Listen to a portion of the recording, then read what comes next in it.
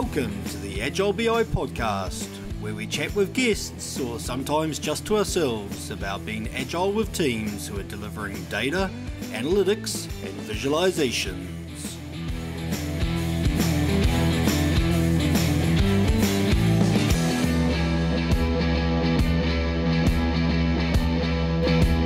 Welcome to the Agile BI podcast. I'm Shane Gibson. I'm Blair Tempero. And today it's just Blair and me having a chat about something that we're excited about. So Blair, I think we're going to talk about the kind of journey you're going through at the moment of increasing the maturity in your organisation around product owners.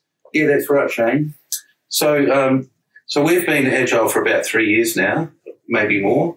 You lose count. So we've got really good at having a development team using agile. Scrum Masters are all up to speed. We've got a management structure that supports us in information. So the one thing that we really have had to deal with is the business catching up with us. So we've found ourselves actually being the drivers of information products, and we take someone from the business along for the ride. And they would be a product owner with one hat, and they'll also have a day job. So we found that, for the start of our evolution, that was fine, but we needed to hand over a bit of the reins to the business to get them to start actually leading from the front. So product ownership became a focus, and it was during one of these podcasts that I came across an awesome product owner coach, and the penny dropped that, we need to get someone in that's got the expertise to coach product owners, to show them the value of actually leading leading the development, taking a bit of the responsibility off the Scrum Master to groom the backlog and to lead the direction of the development. So were you finding that the chasm of not having strong product owners available, the Scrum Master was kind of filling the role of a proxy product owner to help the team get across the line? Absolutely. So I was the first Scrum Master and found that I was actually prompting the development team to sort out the value stream mapping, the current state and what's the most important thing to do at this stage, without having the business input into, this function is really important because it'll save us X number of FTEs, X number of hours. None of that analysis was actually then done. We were almost picking the low-hanging fruit. Okay, this will get us off to a really good start. This is, following on from that, that seems logical. So none of that actual value was being analysed. So almost build it and they will come. Absolutely, yep. But because there were no strong product owners coming out of the organisation, so it must have been a choice of do nothing or have a guess of where that value is and deliver it and then see whether you hit the target. Yeah, so do nothing wasn't an option because we wanted to get on a roll. And we did actually have some product owners who were naturally good and they did care about the product, and we found that, with the trial and error of who was going to be product owner, just an organic find was that if they had skin in the game, then they were going to be a good product owner. At least they were going to be able to help a proxy to make those good calls. So your team's a data and analytics dev team, right? So they're not doing web development. They're focused purely on data and analytics and visualizations. Yes. Did you find that influenced the availability of product owners somewhat? That actually finding product owners that were data literate, interested in getting something built, information product built that had data and analytics available to help make business decisions. Yeah. Did you find that made it harder or easier to find product owners? Well, definitely we found it hard to find the data literacy aspect up front. So that's where we kind of filled in the void in our development team and really led along the product owner. But the strong ones that had data savviness and knew what the development was replacing, because they had a myriad of spreadsheets that they wanted to mold into a BI product, for instance. It was a mixed bag. Yeah. So when you kicked off, and I'm sure it's 5 or 6 years ago you guys started this journey. 5 maybe. Time flies when Yeah, you think that does. You did have some strong product owners kind of coming out of those business organisations or business groups. Yeah.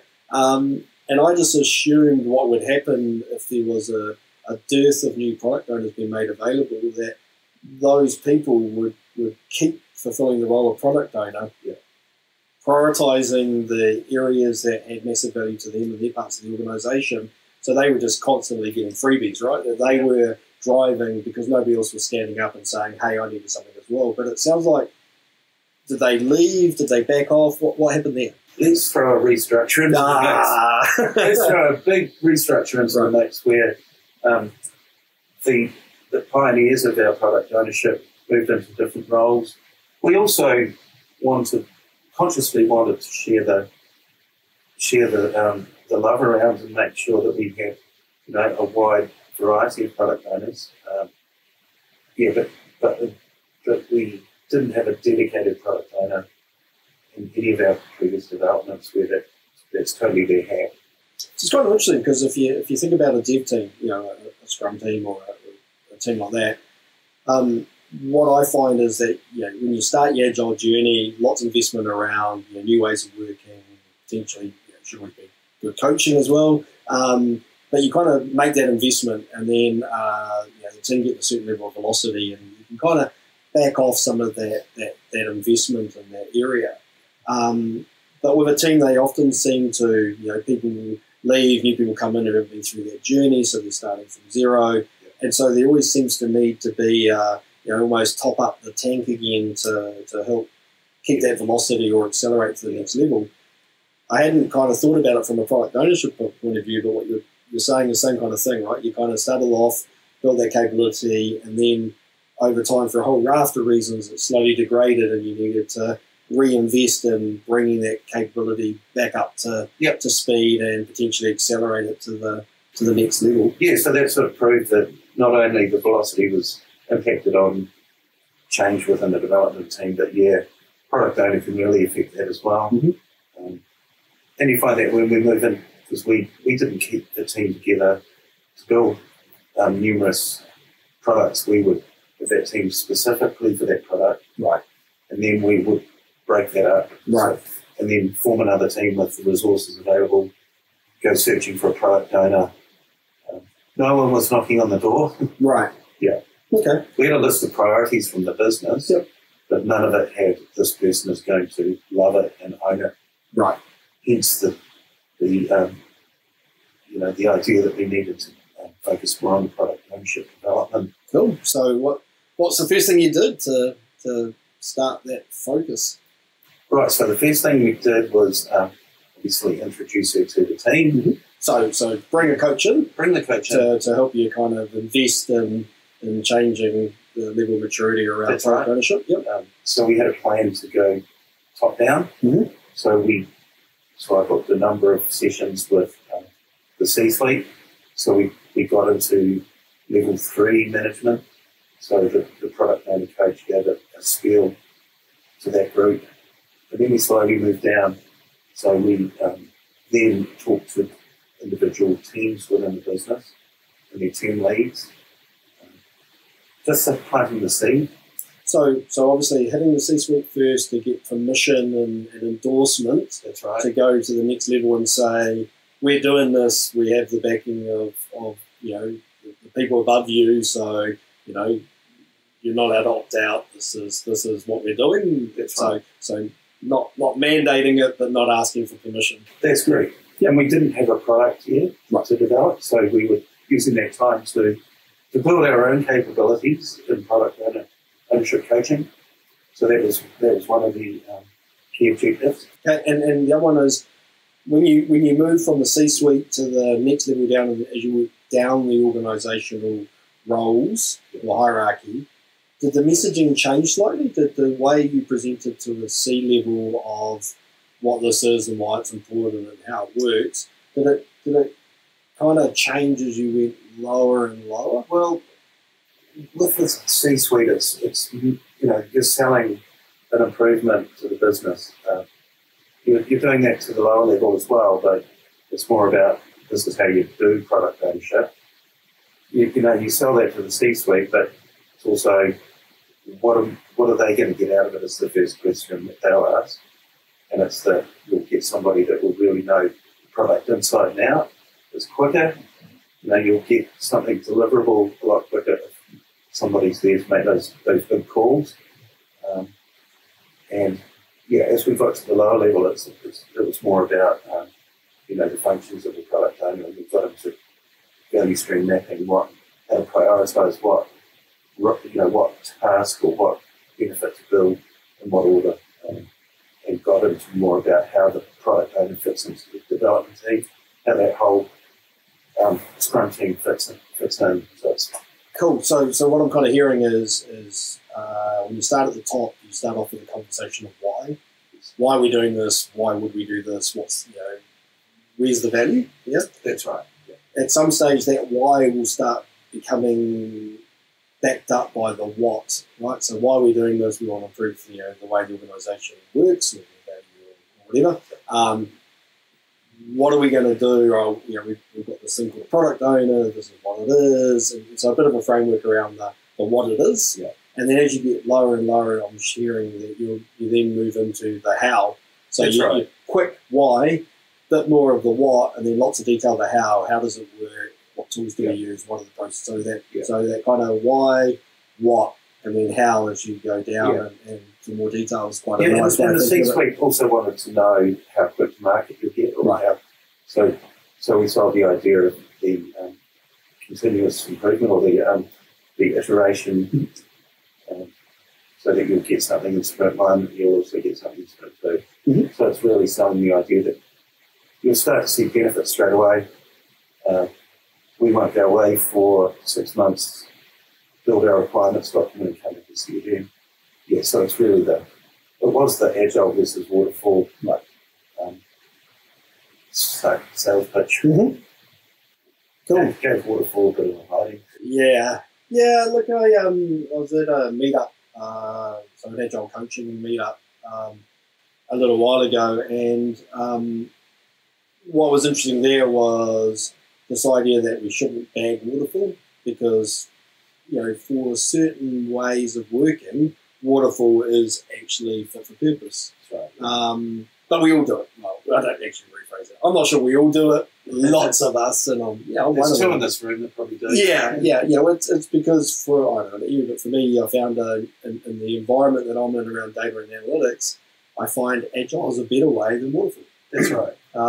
Potentially, in 20 more years, there'll be a new thing comes out that's better than agile or a refined version. But given agile as a mindset, not an approach, I actually don't think that the mindset will change. Maybe the tools and techniques we use will. Yeah.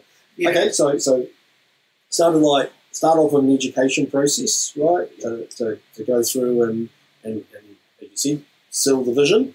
That's right. And then we started to bring her into some of the existing developments. So we had a couple of projects going at the time that had proxy product owners. So it was that observation stage where we would get feedback on, are we really that broken? What's going well, what's not? Doing some learnings on our existing methodology or the way that we were doing that product ownership role, taking that feedback and starting to build a plan for the next development, how we do it differently. So kind of a retrospective on the go. Okay, so observe, retro, experiment with new ways of working. That's right. Try them, see if they improve. That's right. So it was around that stage where we got an opportunity to step into a new BI product development. So So we really chunked up the product ownership side. So we had a brand new product owner. We had the coach that we've brought in. We've also got we had a trainee product owner coach, and also a very experienced BA wrapped around the new product owner. So we really beefed that side up, which slowed it down to start with, but we were ready for that pain. And then we had, on the other side, we had the developer and another BA. Yeah, and we had some learnings from that as well. We're about to have a retrospective. Yeah, the product side was humming along nicely. They were learning new things. They were going away to the business, to the users, and we started to introduce user experience to the mix. We've never had that in the product owner side. Yeah, we had developers waiting for that UX to start. So it sounds like you kind of split the team though, right? So previously you had a proxy product owner that was kind of embedded in the Scrum team. So the Scrum team were connecting with the stakeholders around what they want, getting understanding of, the epics, the user stories, the features, understanding, what success looked like, the SIMS criteria, all those kind of things. And then you introduced the role of, you kind of accelerate or tried to focus on maturing the role of the product owner. But it sounds to me that you almost created a product management, product owner group that went in early, understood all that, and then came back to the dev team. So how did that work? It didn't work particularly well. So we kind of put all of our focus on the product owner side, and that's probably a rookie mistake. We certainly won't do that again. And for me, it showed the importance of the Scrum Master role, and that's to keep that whole team tight. So we did find that we slipped away. Do you think it's because you brought in an external coach to help build some capability, do some observation and find out areas of areas you could improve or accelerate? So therefore, because that was an external person coming in and there was an investment to get that done, and no doubt that was time bound, that all your energy and focus went on improving that side of the equation. Yep. And so you naturally lighten the other side because you potentially could fix it later, or actually you don't realise that it's imbalanced. Yeah, and also on the product owner side, we still didn't have a dedicated product owner with 100% with her time. So, and they were also going through a restructure, and her role was being redefined. So it's also the pains of trying to do something different. That if you remember what I mentioned earlier, we would drive the development, and we would go ahead and we'd build it based on what we think the product owner wants. So we lost a lot of momentum because we were waiting for that side to come to the party. And they were growing pains that I suspected would happen, because you're actually saying, hey, we're going to wait for you to come to us. And that was an unnatural behaviour for our development. So. But if you waited for the perfect storm, if you waited for, the change in that business part of the organisation to stop and everybody to settle and be, mature, and that never happens, right? Because change is constant. So, so it's always, in my view, you had an awareness of the uncertainty and the risk of doing it now. Yeah. But waiting probably may or may not have reduced the uncertainty. Yeah. But it wouldn't have helped increase the value of what the dev team's building. No. So just do it and manage the risks. Experiment to say, no, let's hold back. Let's wait for them to come. It's us and them. Mm-hmm. Let's wait for them to come to us and push us. It didn't work because it's just a totally different mindset for the business side. And there were literally developers waiting earnestly for the product owner to come to the party. But yeah, they got grumpy. Yep. And you know what I said? I know you were going to be grumpy. Yep. But I'm sorry that we are trying to beef up this side of the development. Bear with us. Mm-hmm. Don't rush ahead and make assumptions. So that's what we've done in the past. And I think if you were going to try that, if you're going to do this type of experimentation in your own organisation, you have to be very clear with the people that are, driving the change in the organisation and being that, shit umbrella to keep you safe, that actually the velocity and the throughput that's coming out of the dev team is markedly going to go down. Yep.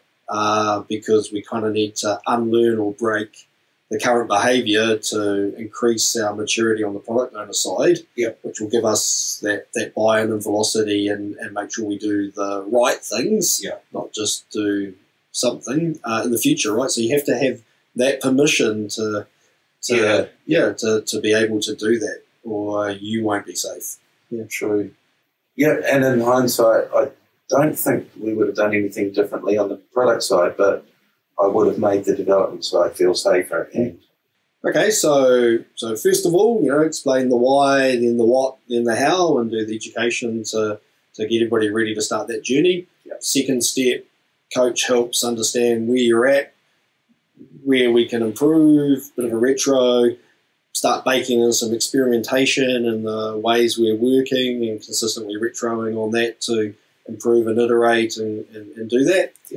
And then for me, I suppose the next logical step would be having that ability to carry on that behaviour without the external coach. So being able to onboard new product owners, be able to have somebody internal in your organisation that's assuming the role of product owner coach or product owner of product owners or whatever you want to call it. So have you got to that stage? Yeah, so we had every intention was to have the product coach come in to train the trainer.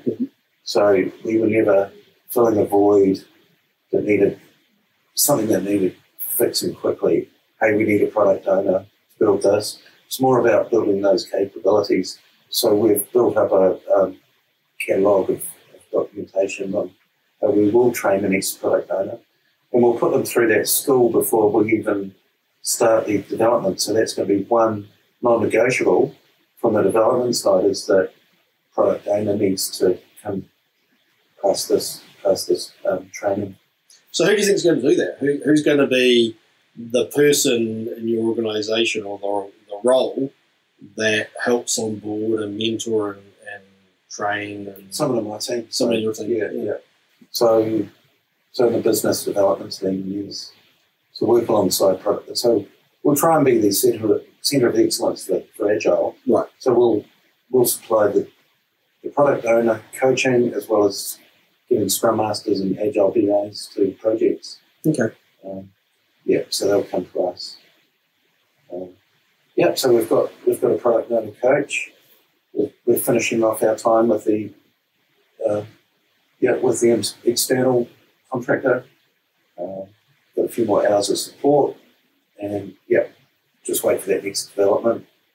And I think, again, retro on this one is actually booking out that in a certain period of time, 6 months, a year, you need to bring that coach back in for another short period of observe, feedback, identify areas of experimentation to accelerate your internal coaching team to the next level. Right? Yeah, definitely. Yep, that'll be interesting to see where we've gone in 6 months. Yeah. Again, you probably don't need an external, right? What you need is we use the externals as a way of us forcing the investment of that time or typically that money, which forces us to put the investment of time. Actually, if we looked at the coaching team that you're developing, if we said rather than the technical debt sprint like we do with developers, we're going to do a way of working acceleration iteration where the coaching team actually stop working on a development or that and actually spend an iteration themselves figuring on, doing the retros to themselves and observing each other, is figuring out what's next. Then actually it becomes an internal process with a way of working because you're focusing on investing that time to make that change. So keep the band together while you're waiting for the next product development opportunity. Yeah. Totally. Yeah, because for me in my head, as I thought about it, is bring the expert in, and that has massive value. But there's that secondary value by investing in that money, you effectively invest in that time. By giving yourself permission to invest that time, would you get the same benefit? Yeah, probably an interesting experimentation. Yeah, while we are experimenting, well worth it. So we'll continue to build up the backlog of product owners that we've got in the business that have been properly trained, so that they sort of form an alumni. We've already got that to a certain degree with the product owners that we've got through already, but with less formal training. That they will mentor new product owners coming on, but this is just beefing it up that extra level. Yeah, so I've done a little bit of work looking at what's called the Spotify model, although there's a big argument about whether it's a model or not. And so that has the concept of squads, teams, chapters, and guilds, and then tribes. And they cross over, so it's not a hierarchy, it's a matrix. Yeah. I really like the idea they have of chapters more around your skill sets. So you might have an engineering chapter, and then a guild becomes a group of people that have a similar interest. And I'm wondering whether that's effectively where you're going to end up with is your version of an alumni is really a product owner guild. Yep. Where if you're interested in product ownership, you have that like-minded people together. And then the question, I suppose, is how do you encourage that? How do you reinforce that? Is that, a product owner one day get together with, an unconference or a conference where, you're giving permission for people to invest their time in growing that guild? Well, where we're at the moment is that the business has a job advertised for an experienced product owner. So hopefully that's the start of the business actually beefing up that side of things, and they will form a guild. Will actually be a functional team of product owners that will work on multiple products, and they will come to us and say, "Hi, this is Jo. She's going to be the product owner for this development," and it'll be up to that product owner to do research on what they're actually building and doing the UX and doing the stakeholder engagement, but coming from an experience point of view rather than, us doing all the driving. So it's going to be really good. Cool. Yeah. So close it out. Any other kind of words of wisdom from what you've learned over the last couple of months? I'm just looking forward to the conflict between Scrum Master and Product Owner that we've never had. Hopefully it's collaboration with a little bit more of a separation of role or responsibility or accountability, but still closely working together. That would be nice to see. Your words are better. I'm just looking for that natural sort of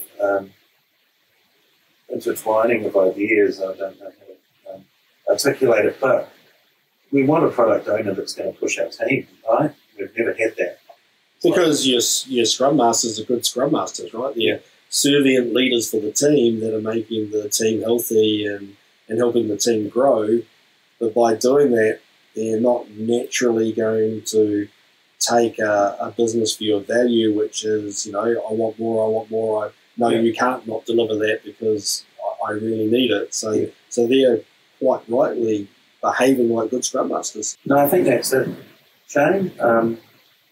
This is an evolving thing that I'd love to have a chat about, let's say, a few months down the track and see how we're going. I'll have some success stories, hopefully, and some more learnings. Yeah, let's put that one in and the same for maybe, podcast 24. Yeah, sounds good to me.